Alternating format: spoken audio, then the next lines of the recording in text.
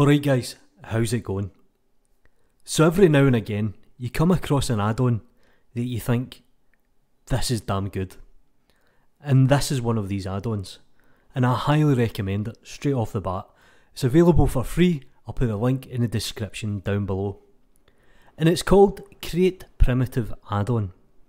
Now just to give you a quick example, if I come up to add, go to mesh, I have my own primitives. And this is a background.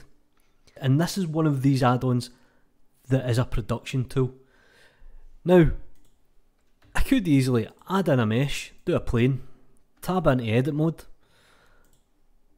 do a quick extrusion on an edge, do a quick bevel, add in some segments, and I have my background. And I can also save this as a file and easily import it at a later date. But I actually want this as a primitive.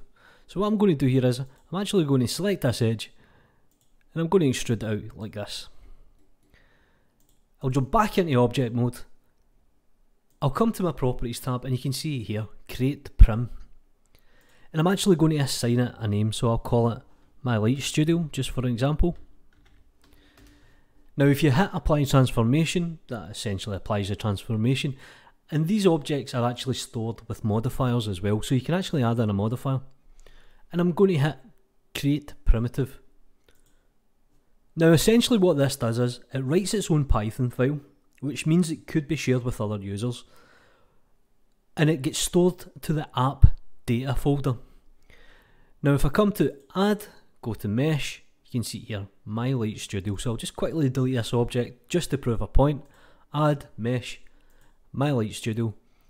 And you get to build your own primitives. And this is why I highly recommend this add-on. Do me a favour guys, like the video, share the video, subscribe to the channel if you haven't already, follow me on Twitter, I've got a couple of mates now, you know what to do. Peace.